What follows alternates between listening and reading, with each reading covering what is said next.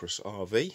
This is another quick video on how to turn your fridge on if you've got one of these. It's a Dometic. Let's have a look. It's the RM661 gas and electric fridge.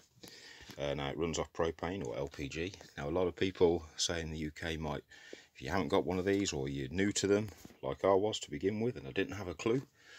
So how to turn it on. Let's open it up first. And you can see your controls down the bottom here.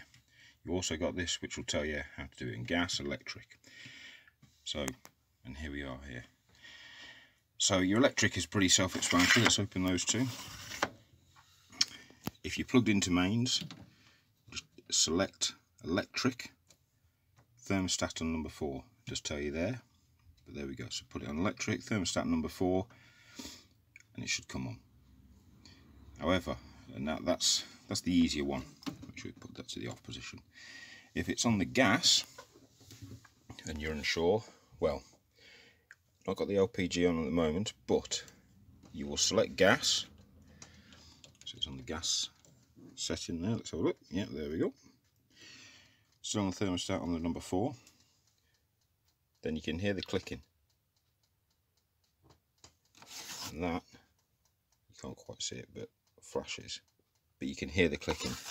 You then press and hold this for 15 seconds. I'm just going to turn that off for a second because I haven't got the gas on.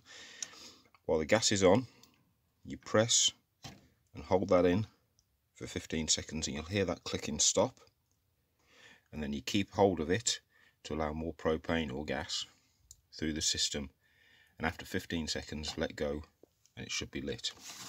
You can't actually see it because again there's no pilot light on that or anything.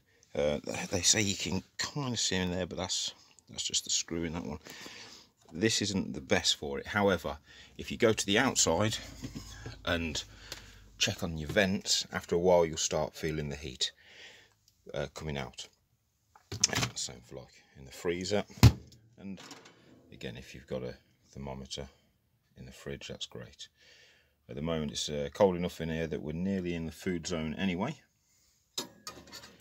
But yeah, there we go. So how to turn on your gas or electric. If it doesn't come on, check that your propane lines are okay. I'll just lock that up. But yeah, any questions, please ask away.